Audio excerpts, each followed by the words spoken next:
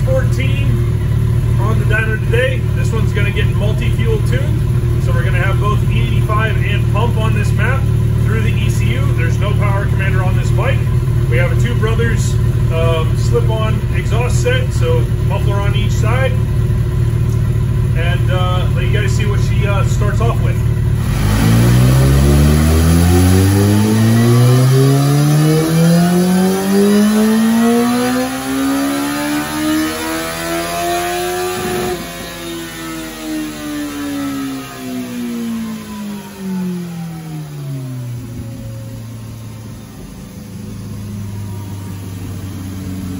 As you can see, we're starting off pretty lean. Lots to gain in the bottom end. Get this thing all dialed in. Let you guys see where she's at.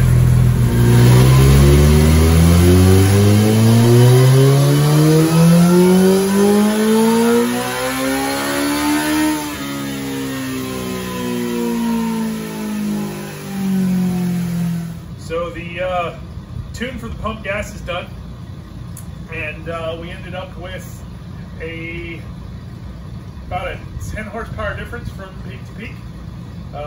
Gained a fair amount in the mid-range area, especially in here. But peak on these is definitely laid back in the ignition department. Always having a separate can. These VP cans make good use for pump E85.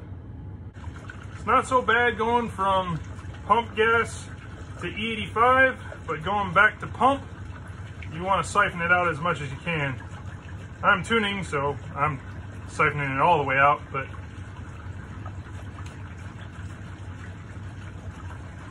you can also use the siphon to put the fuel in.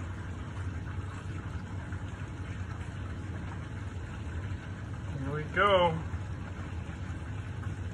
I just tested this fuel. She's about E75, E80. It's about equivalent to what we see around here in most of the pumps. So plenty good for tuning.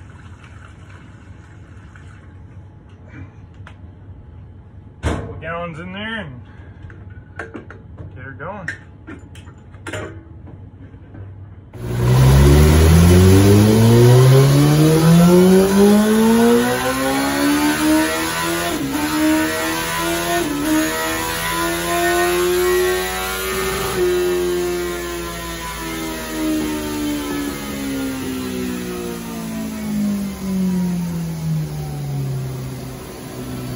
Let's make a poll for you. This is the last of the rounds of the E85. Let you guys see live what she's doing.